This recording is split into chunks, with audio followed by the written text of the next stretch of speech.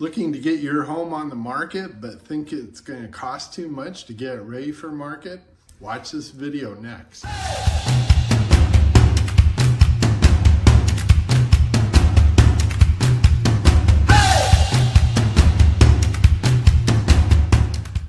Do me a favor, can you hit the like button and also subscribe? It helps the algorithm. That's what I'm told.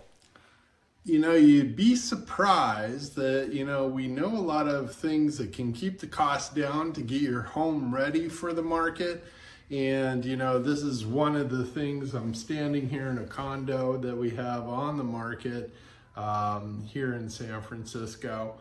And back behind me, you can see this kitchen. So, and I can slip in a picture of the before.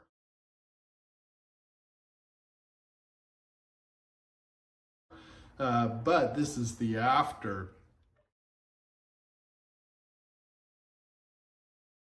Now you can, these cabinets, I like keeping the cabinets in if possible, because cabinets these days, new kitchen cabinets is quite expensive, to pull out the old ones and put in new ones.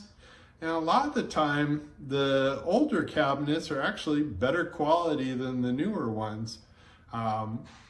So one thing I like to do here, and you can see, we just repainted the cabinets.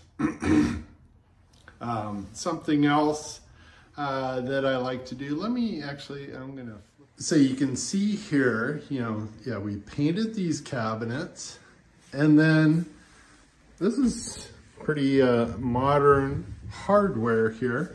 And so we took away the old hardware and then used a more modern look. So this really changed the feel of the condominium, which, they hadn't changed it for a long time. So, and then the other thing is, so you can see here, these are quartz countertops. And I like quartz. One, it's a good durable stone. It doesn't stain easily. So sometimes if you put marble in, which is more expensive, but it also stains very easily. Quartz is very nice. Also not as expensive as a marble.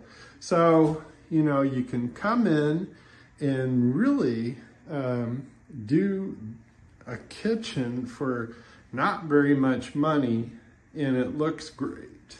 The other thing we did here too was this luxury vinyl.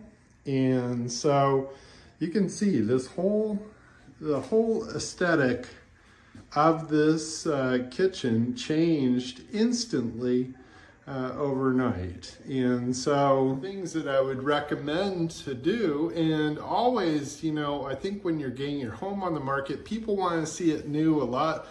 Today's buyer is really, they don't want to do work, they want move-in ready. And so the more move-in ready you make it, the more, the quicker it's going to sell, and you'll have more people that are interested in it.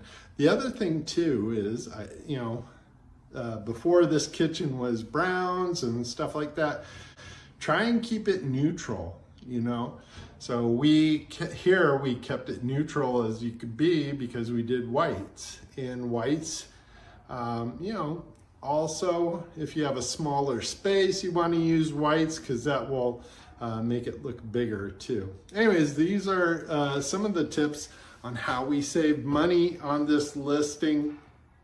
We have many more things that we do, and when I take a look at a home, that's what I'm going to tell you is, how you can save money, modernize it, bring it to market, and make it easy for people to buy. And that means you get more money, and then we try and do this work as cheap as possible with quality.